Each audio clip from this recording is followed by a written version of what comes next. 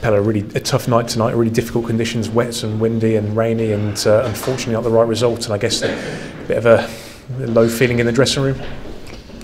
Yeah, it is. Yeah, it is. But obviously, those conditions are not cannot be an excuse for us. You just have each other have to look in the mirror at yourself and yeah, stick together as a team. I think that's the most important thing now. And yeah, keep working hard and keep believing in what we were doing. Because yeah, if you look at our squad, we have like loads of different class players, and it's just so frustrating that it's not working out at the moment.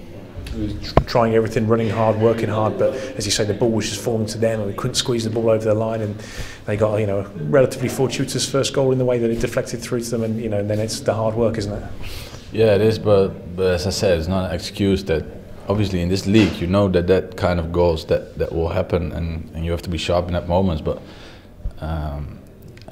then, nevertheless, we have to create like more opportunities, be more comfortable on the ball, and get in those areas where we can be dangerous. And yeah, that's not happening enough at the moment, and it's just frustrating.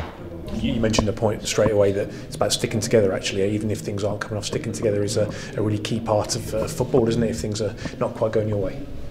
Yeah, it is. I think you have to be straight to each other as well, like telling each other what to do. And when you do something good, you have to tell each other. But yeah, when you do something wrong, you have to tell each other as well. But like, stay in a positive way and in a positive mood, and not like moaning about each other behind our backs, and just stay as a family and keep believing, keep doing what you're doing. Yeah.